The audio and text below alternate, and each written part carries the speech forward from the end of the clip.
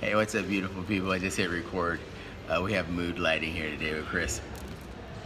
I was showing him how our fancy equipment works. He's very impressed by it. Yeah, I don't know. You probably can't see. He brings microphones. I mean, you got to bring microphones to the bar. I'm going to give everyone a quick shot of where we are. Oh,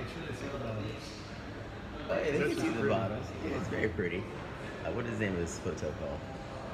Marriott. Oh yeah, the JW Marriott here in well, of course we're not in the United States. Where are we at? In Dubai. So, You know what I'm going to throw in there? What? If anyone can comment on this post, figuring out the mathematical pattern of those bottles. Well, we have to show it to them again. Here, let's show it again. Free exam voucher.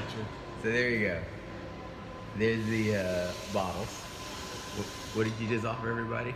Free exam voucher to the first one who in the comments leaves the mathematical formula, the pattern. So we were having that conversation earlier as I'm doing research. Kris is just messing around. I've been doing research all day. And so maybe my research is just less serious. Well, yeah, you need to step up your serious game. I need to step up a lot of things. We're gonna have a conversation you can today. Tell, this was full before I started talking. He eats one of these every time I'm wrong about something. This bag was full just what, an hour ago? Just an hour ago. And I've said what, 2 things? Yeah, I think Kris is primarily the reason I'm fat is because whenever I see him eat a lot of these gummy bears. I bring you 1 bag of gummy bears 2 hours ago and I'm to blame. Yes. It's never my fault. You know, it's a good thing I don't see you in the States. It's true. So we had a conversation about a lot of stuff. And so I was like, hey, Kris, let's talk about why we never see each other in the States. We only see each other on this side of the ocean. Yeah, that was after you admitted off camera that humans actually are awesome. Oh, no, humans still let's suck. move on. No, because he's on camera. Yeah, humans suck. He doesn't want to. Let's stay on topic for all the wonderful people who know that humans suck. You know I had to slip it in. It's fine. Humans still suck. We're going to talk about why humans suck more later. Even the ones who bring you gummy bears? I mean, there are exceptions to the rule. So if you see me and you bring me some gummy bears, the odds of you sucking probably drop exponentially. However, if you see me and you don't have gummy bears and you ask me a question that you can Google, the odds of you sucking go up exponentially. They go up to an exponent. So I'm right in the middle. I show up with gummy bears and ask dumb questions. Some dumb questions you can't Google because not even Google will respond. They'll be like, move along, Kris, move along. So we were talking about why don't we see each other in the U.S. and where is the U.S. at in terms of its position globally for blockchain, fintech, digital transformation, etc. So I'm gonna let Kris take this away. Well, you got to throw your 2 cents in there too. But here, let me get you some gummy bears while I share my thoughts. Excellent. You know, for me, I think it comes down to 2 things. We've hit a point of complacency in our attitudes in the States, and that's because we've been tremendously successful. We're a tremendously wealthy country, and you know, I think anytime you have that kind of success and wealth, it's natural that you're going to get a little lazy and complacent, and we need to shake ourselves out of that. I also think a big contributing factor is that most executives are looking 90 days ahead. The really forward-looking ones are looking 365 days ahead.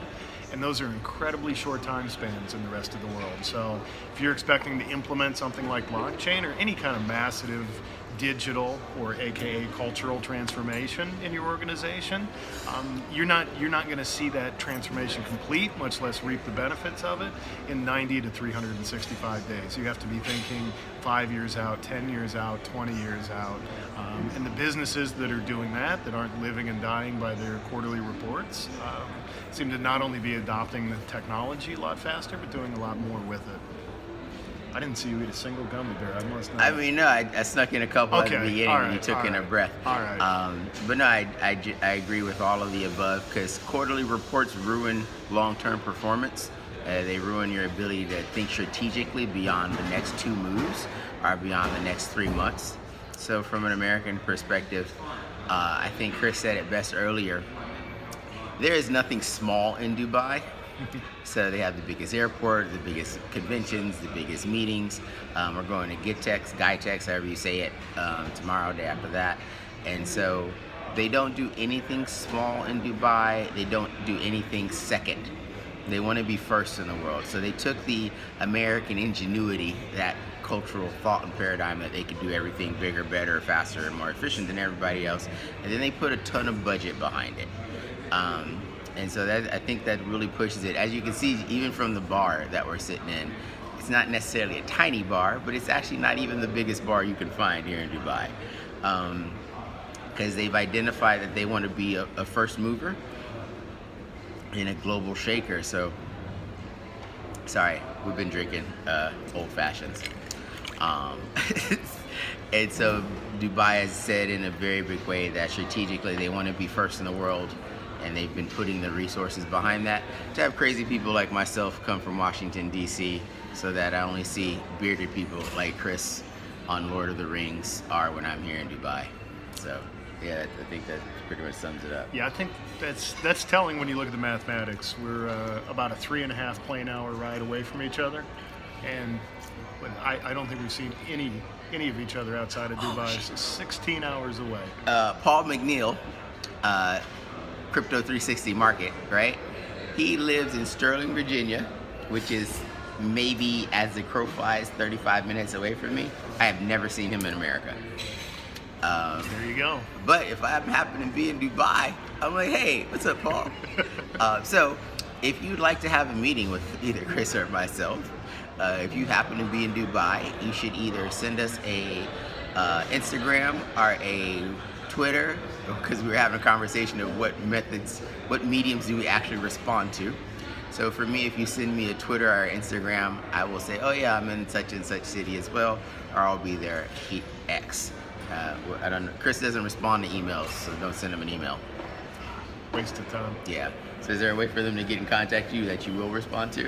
No, if you have my email, hit me up there. If not, Blockchain Beard Guy on LinkedIn, shoot me a message. Be patient with me. They pile up, but I will get back to you. Excellent. So that's the only video for the moment. We'll probably see each other again in a couple weeks. What should we talk about? As a matter of fact, tell us what you want to actually hear about next time we happen to be around each other, which will be in a couple of weeks, and we'll talk about that then. We just do a regular show live from Dubai? I guess. I mean, we could probably pick somewhere quieter than a bar, but then we couldn't drink, so we'll have to run this by the executive producers and see what they say. Maybe they'll set up a green room for us. All right.